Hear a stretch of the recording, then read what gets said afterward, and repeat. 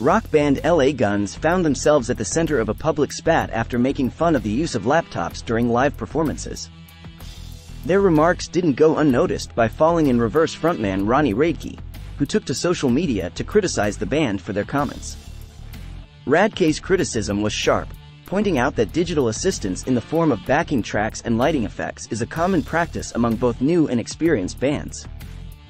This controversy reflects the ongoing debate about the role of technology in live music performances, with RADKE defending the use of laptops for their versatility and efficiency. At a recent show, LA Guns singer Phil Lewis told the crowd, "How's the sound out there, all right? I have a bit of bad news unfortunately.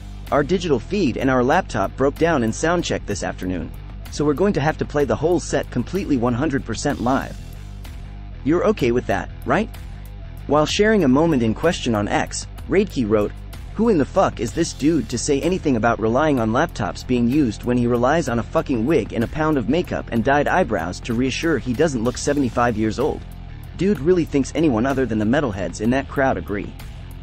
He later added, "My entire band literally destroys you in technicality, performance and pitch. The only thing your geriatric asses are better at are filling up syringes and nodding off in Motel 6s on your dive bar tour. Please refrain from speaking on things you don't understand. You need your adult diapers changed." Read more at metaladdicts.com.